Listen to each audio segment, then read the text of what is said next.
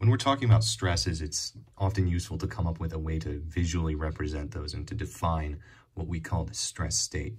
And we do this by using a stress element. Now, just real quick, you'll remember that sigma, our symbol for stress, is force per unit area. In SI units, that'll be megapascals. In BG, US customary units, that'll be PSI or KSI.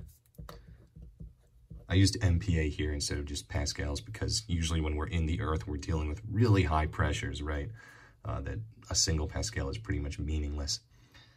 So if we go in here and look at this, we have two types of stresses, and those are normal and shear stresses. Normal stresses specifically are the ones that we use for sigma. Shear are going to be represented by tau. And normal, as the name implies, act normal to a surface, right? You could draw a 90-degree angle. And shear stresses act parallel to the surface. So with this in mind, for any point that's just in the ground, right, if we say that this is the surface, for any point that's in the ground, we can fully define that stress state if we know the horizontal, the vertical, and the shear stress components acting on it. And when we say horizontal and vertical, we're of course speaking with reference to some coordinate axes that are of course always 90 degrees apart, x and y. X horizontal, y vertical is usually what we do. Okay, so let's say through some studies we found what these stresses are at some point in space. You can do this, manually by getting pressure readings at a certain depth. You can use literature that exists out there. I'm sure you can find stress distributions, some global map of stress distributions, or even regional maps. I'm not going to get into the whole science behind that. But if you have these values, then you can fully define your stress element. These are little boxes. They should be squares. Sometimes our artistic abilities don't allow that.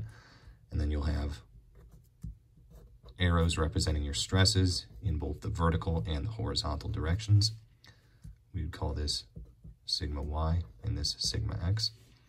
I drew these with a positive sign convention, which is to say that we will define horizontal and vertical normal stresses as positive if they are in compression.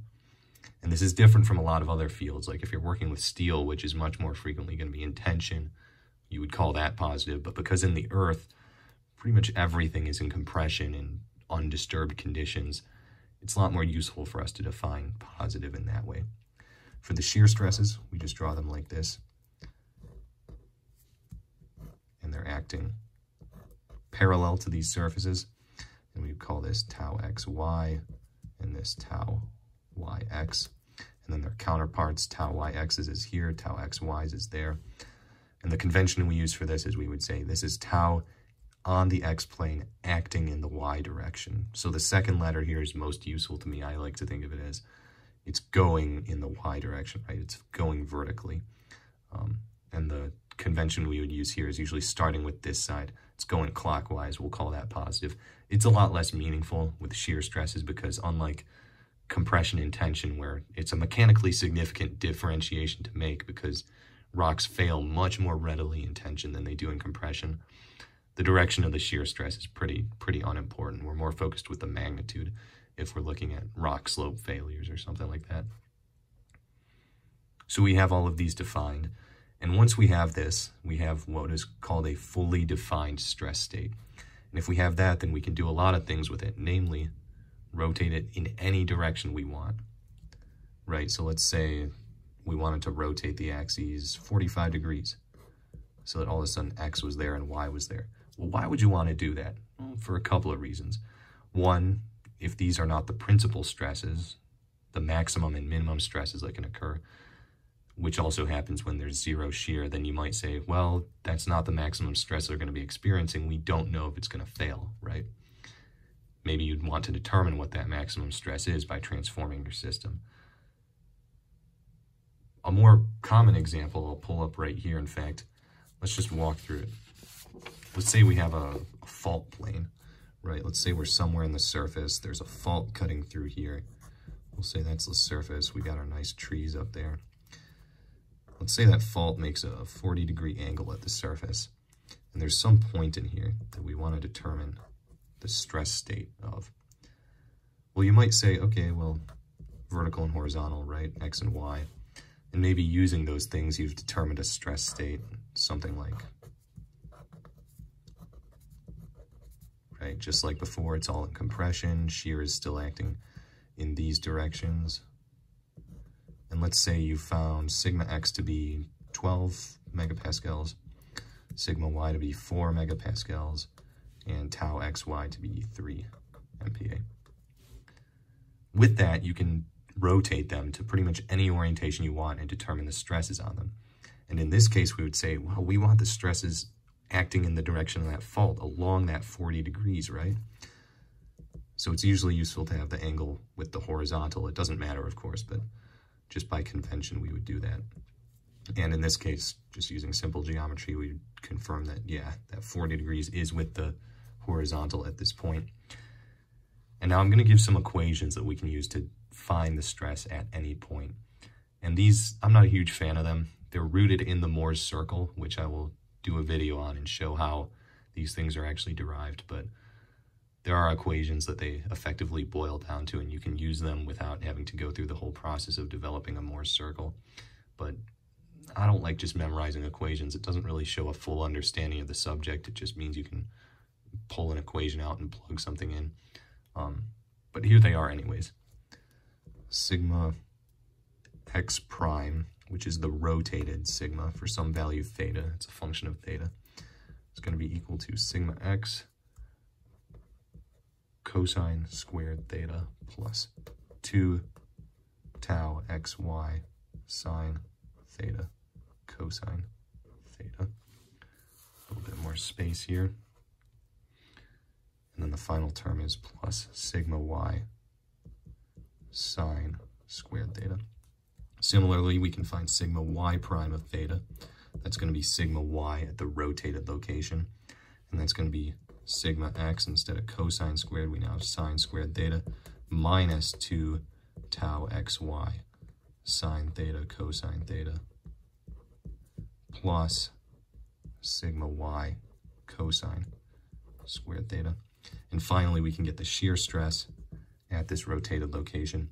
We're finding tau x prime y prime. I should have mentioned that tau xy is equal in magnitude to tau yx.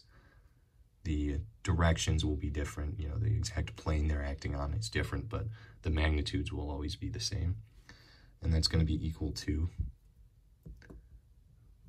1/2 sigma y minus sigma x sine 2 theta plus tau xy cosine 2 theta.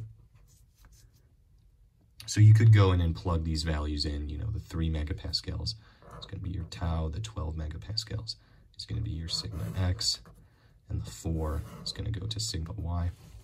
You can plug all of those in. You can do that on your own if you need this to be confirmed, but I calculated this out in advance, in fact, and the numbers that you end up with are sigma x prime is going to be 11.65. Sigma y prime is going to be 4.35, and tau x prime y prime is going to be negative 3.42. And of course, all of these are still megapascals. You'll notice that since all of our stress values are in megapascals and the sines and cosines are just normalized unitless things, we don't have to do anything wonky with the values. If we were, for whatever reason, recorded and found values with different units, we'd have to go in and, you know, do the whole unit conversion mess. But for simplicity, none of that. And if you're doing good data recording, you shouldn't have that to begin with. And now we can finally draw our new stress state. We can show that it has been rotated 40 degrees. If we have a little bar there, maybe this new, that's our new face there. So if that was, so we have to think a little bit here. It's been rotated theta, which is equal to 40 degrees. So it was originally vertical. So this one is now, that was our original sigma x's are going to go here, right? So it's going to be the new one, 11.65. And that's going to correspond with one there. On the y, it's still in compression, notice, because these are both still positive. So we can be certain they're still in compression. We're going to have 4.35 up there. You'll notice that sigma x increased and sigma y decreased. They're moving further from the principal stresses. So maybe we went in the wrong direction or passed over it or something. I don't know. We'll have a discussion on how to find the principal stresses too in a future video. But now the final thing to take into account is the shear stresses. Originally we had them pointing in this direction, right? So instead now they're going to be going opposite, right? You have to note that because it is indeed negative. And that was 3.42. Like I said, the direction of the shear stress isn't super important. We're more concerned with the magnitude. But that is how you would define your stress state. And we can even label it. Let's say that was point P.